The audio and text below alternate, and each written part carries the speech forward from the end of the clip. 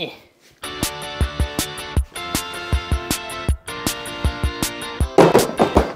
Your favorite day, guys? Unboxing day. My favorite day, I guess, because you know, more paddles. Actually, I don't know if that's my favorite thing because I got a lot. Anyways, let's go see what we got today. Okay, well, this is a Hue Def paddle. We got 2 paddles. I do like the Hue Def's kind of paddle sleeve. This kind of like faux leather. It's kind of soft though and really malleable. All right, let's see what we got in here. Hue Def. Oh, looks like it's their Viva Pro Gen 3. This looks like it has a Kevlar carbon fiber weave, like almost every other paddle manufacturer right now coming out with a carbon Kevlar weave. Looks pretty good. I wonder if it's the same one, if this is just a second one, or if this is something a little different. Let's see. Looks like it's just a second one. Both the same thicknesses, not the different weights or anything. I think they're just 2 separate ones. All right, a little high swing weight. You know, like a year or so ago, I would have really been excited for a paddle like this because it's elongated. The head heaviness is, like the swing weight is a little bit higher, and I really liked that at the time because I really was, I would say, a banger. Maybe just like a year, 2 years ago. But these should probably be pretty good. I did like the Gen 2, which was just raw carbon fiber. Let me see if I have it handy. Here you go. Here's a comparison. The Gen 2 versus the Gen 3. Huh. I'm not gonna lie to you, the Gen 2 feels like it has a little bit more weight to it. It feels a little bit more solid. And the Gen 2 was actually a really solid paddle. I know a few people in my town that really like it and they play with it. They like to hit with a lot of spin and a lot of power. They really just like to drive the ball.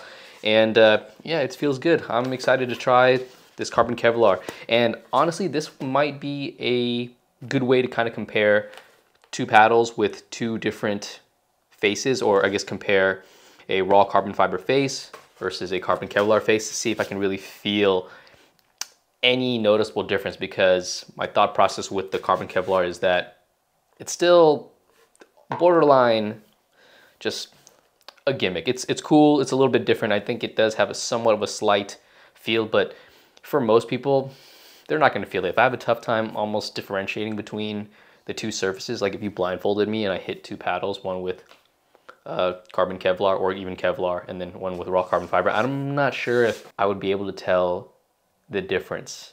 Sometimes maybe I'm just doing Jedi mind tricks on myself, telling myself that it's different when maybe they're really not. Anyways, thanks Hue Def for these. Next up, I wonder who this is from.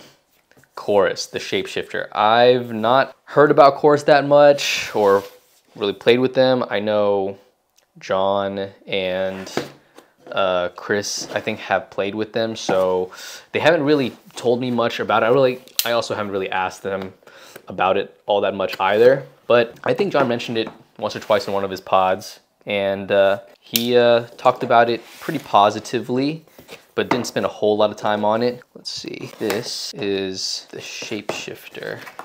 And this is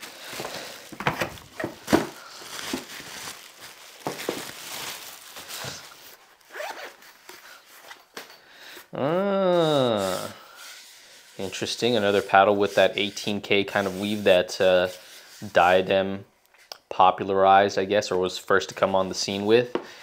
I think it does look pretty cool. A little trippy. Looks like another hybrid type shape.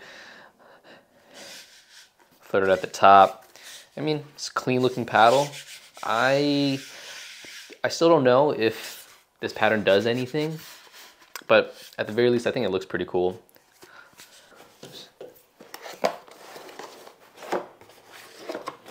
Okay, is the Echo more premium? It comes in this packaging where there's a little bit more packaging, some protection. Okay, that's new. I've never seen that before, where the plastic is in here and then it also comes in the paddle cover. Oh. Huh. Looks like it's just regular raw carbon fiber. This shape is kind of interesting. Shorter handle and elongated, very reminiscent of maybe the Electrum Model E. But also, this is very interesting actually. This Let me see. Obviously you guys can't feel what I'm feeling, but there's this kind of residue or something on it. It feels a little sticky, but like when I take my fingers off, it doesn't leave any residue, but when I touch it, it almost feels like there's some sort of substance on it that I want to wipe away. It might be interesting for a spin. I'll have to check in on that and ask them. And I don't know if this is because the plastic was over the paddle and that was inside of a paddle cover, and maybe it's smushed in somehow, but it definitely feels different. It's a very, very weird sensation. I'll have to ask them about that. Okay, so this is the Chorus Echo. This is the shapeshifter. What do you guys think? Look good or no? I'm not sure how I feel about this Chorus to see. I mean, I think it looks pretty clean. All right. Next up, the Engages. We got the new Pursuit Pro ones. They look just like the old Pursuit Pros, except there's a curve on the top of the paddle. I think it actually looks a little bit better. Let me know down in the comments below, do you guys like the more squared off shape, or do you guys like this curved shape? And also, this is very strange. Why do they have the 6.0 with this kind of more matte edge guard, which I'm a huge fan of. I think this looks way cleaner. And then this Pursuit Pro, I guess 13mm non-6.0 model, still has the glossy edge guard. I will say the improvement on the handle is good. It feels pretty solid. And I don't know, I'm pretty excited to try these out. I did like the Pursuit Pros. I didn't do a video on them, but I did mention them in a kind of like best paddles I'm playing with currently at the moment. And this did make the list. I still think these are pretty powerful. Probably would make my top 10 for sure. And also, I'm just curious to know, do you guys like the design of the Engage paddles with this target reticle in the middle? Is that how you say it? Reticle?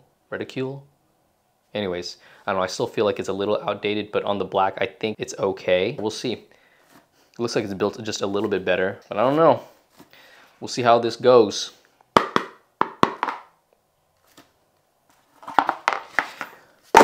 Well, I know what this one's from. This is from Rhombus, so I'm going to assume that this is the new FX30 paddles. Now, I did play with the FX30. I had some pre-production units or some not finalized versions of it, and they were okay. I felt like they were maybe right in between the Pulsar, the old Pulsar, and the Nova. And so this is the new FX version of the Pulsar. So this is the R3 shape, elongated, long handle, squared off at the top. Let's see. And here we have the R1 shape, which is also elongated, but has the curved edge at the top. I'm curious to see what changes he made. I know there's some different tech in here, or like a different pattern or somewhat, or something rather. You can kind of see this almost matrix-like net shape almost into it. And it's supposed to be, I guess, just as powerful as the Pulsar, but maybe a little bit more forgiving. But the first ones that I did try, I didn't see any real noticeable difference in them, quite honestly. And they were a little bit, they felt a little bit heavy when swinging them, like the swing weight was a little bit higher. I heard that these ones that he just sent me, right, that Rhombus just sent me, have a little bit of a lower swing weight. So I'm curious to try that out. But I would say this is more of an all-court paddle. I'll let you guys know what I think about them after I go play with them. So many paddles to play. Also, let me know, I'm not sure if I'm a fan of this graphic right here with kind of this grid or this net shape. And I kind of get it because that's part of the tech that's in it, and you can easily distinguish between the new FX line, Pulsar FX, versus the old one because it has this graphic right here. I don't hate it, but I'm also not in love with it either. I do like the fact that Rhombus put the baby blue edge guard all the way around. It kind of makes it a little bit more distinct. So yeah, we'll see. All right, and last but not least, we have one last paddle. This looks like it is from Volair. Oh, okay, that's kind of cool.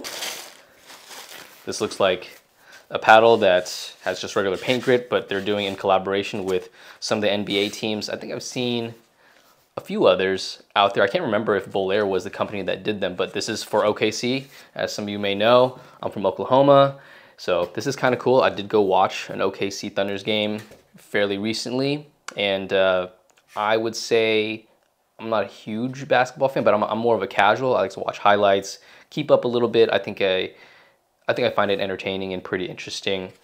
So this is kind of cool, but I don't know about this paddle. It's definitely the Mach 1 shape, and it just uses paint grit. Not sure if it's gonna last any long, but this is kind of something cool to hang up, and I don't know if I'd play with it, but really just use it as decoration in a room.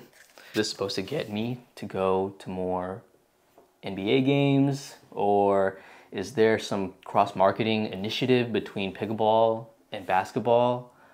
I'm not so sure, but I think it's pretty cool though. Let me know what you guys think of this, and if you're a fan of another sports franchise, would you have a paddle with their logo or their colors on it, and would you play with it? All right, that's it for this unboxing video. Till next time, play better. Peace.